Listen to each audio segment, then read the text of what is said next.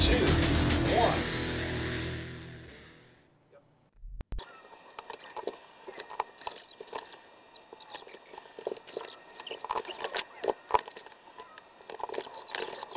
Little Christmas time lapse. That's my new Christmas tree.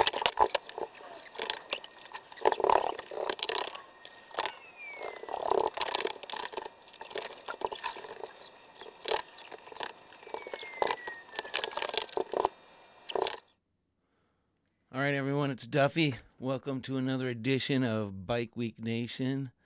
Thanks for joining me. Hope everyone's having a great holiday season. Today, I went to the New Hampshire Motorcycle Rights Organization at a meeting up in Manchester. There is pending legislation to reimpose a helmet law, and it would apply to both motorcycles and bicycles. So there was an organizing meeting at a brew pub up in Manchester. They're trying to organize folks to rally against this piece of legislation. And it is going to have a hearing probably the first week in February in front of the Transportation Committee. And, look, if you can go to the New Hampshire Motorcycle Rights Organization's website, they could probably give you some more information. They don't have a specific date, but the hearing's likely to be the first week in February, as I said. And right now what they're trying to do is they're trying to get New Hampshire residents to write letters to their lawmakers saying that they oppose this new piece of legislation that would make helmets mandatory in the state of New Hampshire. Now, I personally always wear a helmet, but I sort of agree with the folks that think it should be a freedom of choice issue, which is, really the case they're making up in New Hampshire. So why don't we go to some tape from today's meeting of the New Hampshire Motorcycle Rights Organization.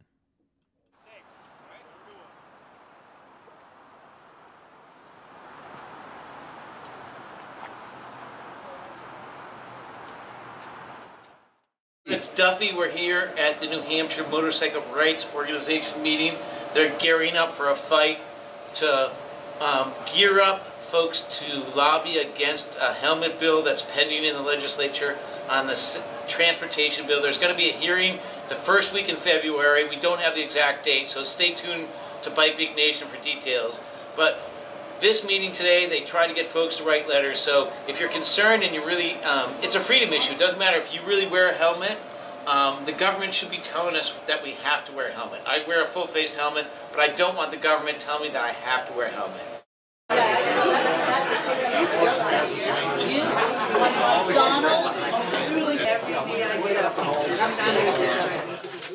Hey, I'm here at the NIMRO meeting today. Got an important bill going up for a vote. It's against helmets for all motorcyclists. Send your letter in if you don't want to wear a helmet. I wear a helmet, but it should be for the rider to decide. Thank you.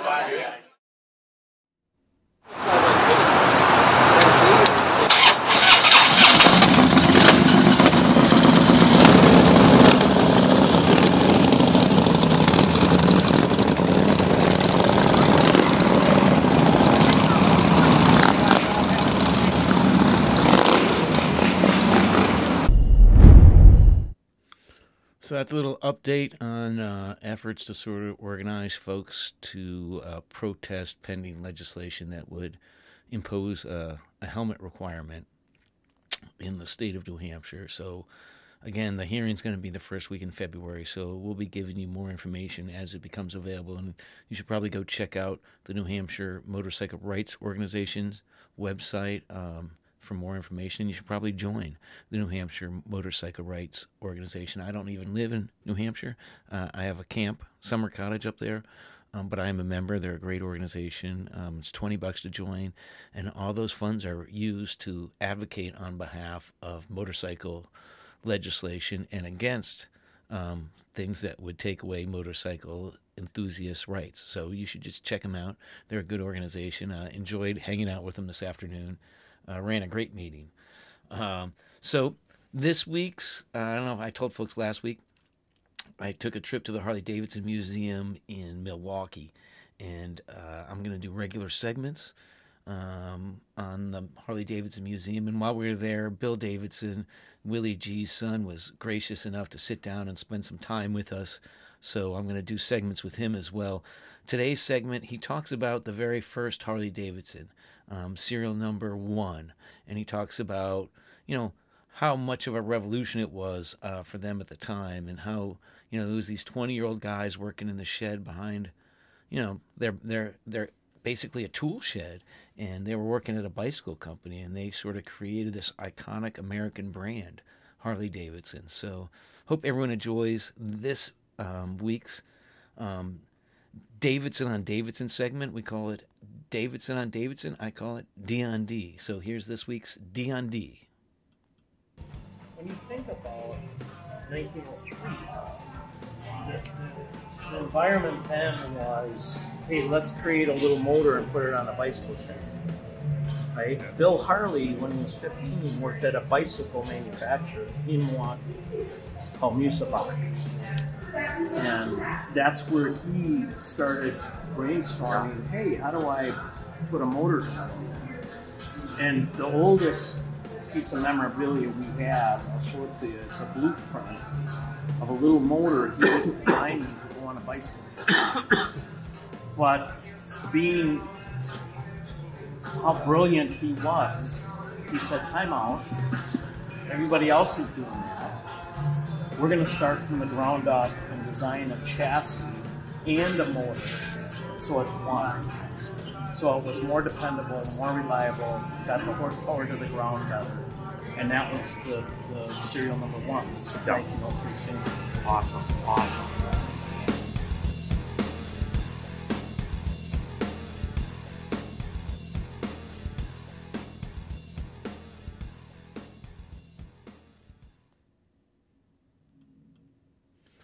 So I really want to thank Bill Davidson for doing that and taking the time to talk with us and be a part of Bike Week Nation. It was really, really an awesome, awesome time. If you get a chance, I would really highly suggest checking out the Harley-Davidson Museum. It's well worth your time. It's, even if you're not into motorcycles, it's really well laid out. I think other folks in your family will enjoy it. So if you're in Milwaukee, I would definitely say go check out the Harley-Davidson Museum. And again, we're going to have segments every week that sort of show you different areas of the Harley-Davidson Museum. Was going to do a segment this week on the board and track racing. I don't know if you follow my page, Duffydigital, there was a link to a story about board track racing, and there's next weekend we're going to do a segment on that the segment of the museum that sort of talks about that part of motorcycle racing history. Board track racing was something that predated the Wall of Death, and it was really something that was so dangerous that eventually they outlawed the sport, believe it or not. So we're going to have more information on that on future shows, but there's going to be a Harley-Davidson Minute segment in just about every show we do for the next couple of weeks anyway. So let's get to our Laconia Rewind segment. Every week I do a segment that, takes us back to former Laconia Motorcycle Week and put together a little segment. This week's segment takes place at the Broken Spoke. I think I taped it a couple years ago. I think it might be 2016, 2017. I'm not really sure. And it's my buddy Jay Allen who founded the Broken Spoke, and he's doing his Motorcycle Olympics, and you get a chance to meet some of the incredible servers who were there that year at the Broken Spoke. So sit back and take a look at this week's Laconia Rewind segment.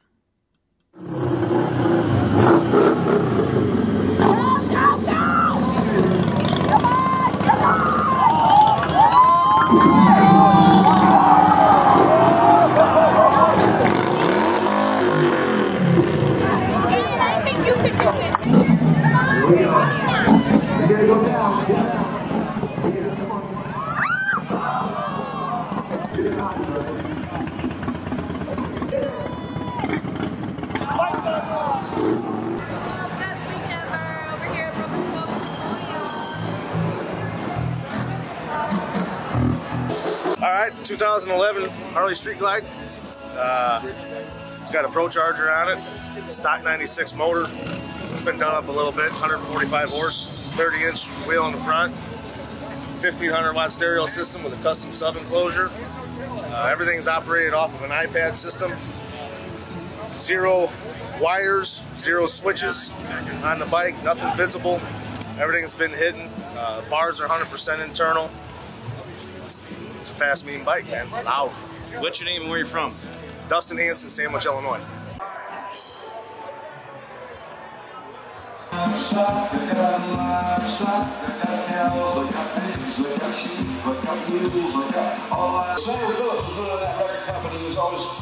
Best chopper of the day, bike number 8, Charlie, 54 Panhead. Beautiful.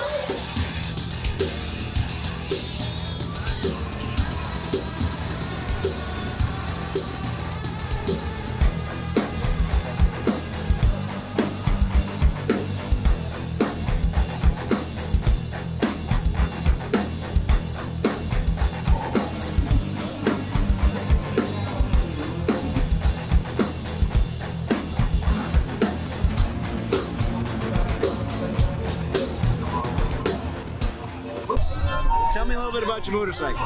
Well, it started out as a 1978 FXE shovel head, and that was the start. And I took the Sawzall to it, you know, cut it in half, and made the ass end rigid frame, and put the oil tank in the top of the frame, and put those tanks on it, you know. And my favorite part is the motor.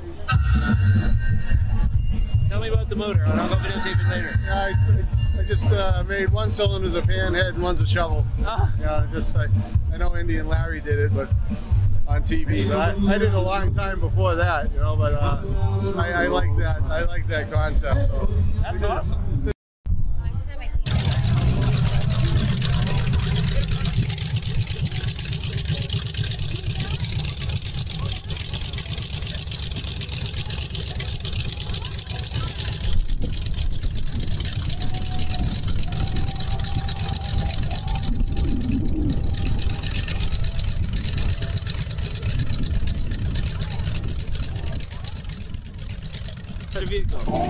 my name's Steve. It's a 31 Ford, chopped and channeled, 2-door.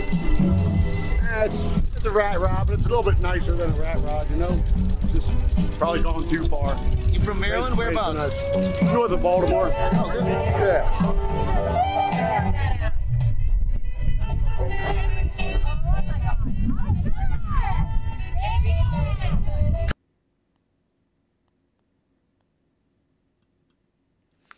All right, so that's this week's Rewind segment. I don't know if you saw the Winter Biker logo there at the end. I want to thank Ray from Winter Biker. They run an awesome winter transportation service that will bring your bike down to Florida for the winter, and then they've negotiated really cheap round-trip airfare tickets. So we're going to be documenting the adventures that sort of take place with Winter Biker all winter, so stay tuned for that. We're going to have Winter Biker segments from down in Florida all winter. My bike's heading down there. My prized soft-tail Deuce is getting ready to be shipped down to Florida in one of Winter Biker's patented, customized transportation boxes. They have this incredible system that immobilizes your motorcycle and prevents any damage. And maybe I'll do a segment on one of those before I ship it down. But again, looking forward to going down to Florida this winter, and I'll be sending you guys videotape from our exploits down in Florida with Winter Biker. But that's really pretty much it for today's show. I want to thank everyone for tuning in and hope everyone's having a great holiday season. As folks know, or maybe don't know, the show's going to be on the Bike Week Nation YouTube channel. I usually post it Monday or Tuesday, and there's a lot of content on there from prior shows and prior Laconia Motorcycle Week videos. So please, if you can, take some time and go to Bike Week Nation on YouTube, and if you like it, subscribe. It's free, and it helps me bring you additional content. But that's about it for today's show. So I just want to sort of thank everyone for tuning in, and the show went a little long this week. I was supposed to start a music segment that I'm going to be doing on a regular basis, but unfortunately Facebook Live does not like 4K video, and when I tried to upload the EXP band's video into the switcher, it didn't recognize it. So that's my bad. I should have formatted it.